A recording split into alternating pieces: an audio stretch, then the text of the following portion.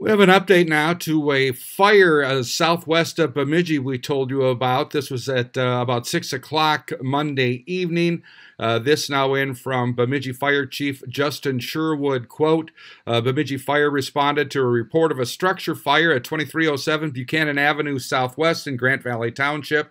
Upon arrival, firefighters found smoke and fires showing from the roof of the structure. Fire crews went into an offensive mode or interior initial attack to quickly extinguish the fire.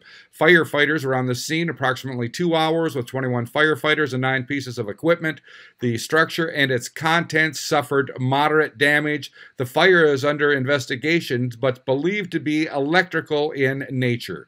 No injuries were reported. Bemidji Fire was assisted on the scene by the Beltrami County Sheriff's Office, Bemidji Ambulance, and Beltrami Electric. I'm Neil Carlson reporting for iNewZ.TV.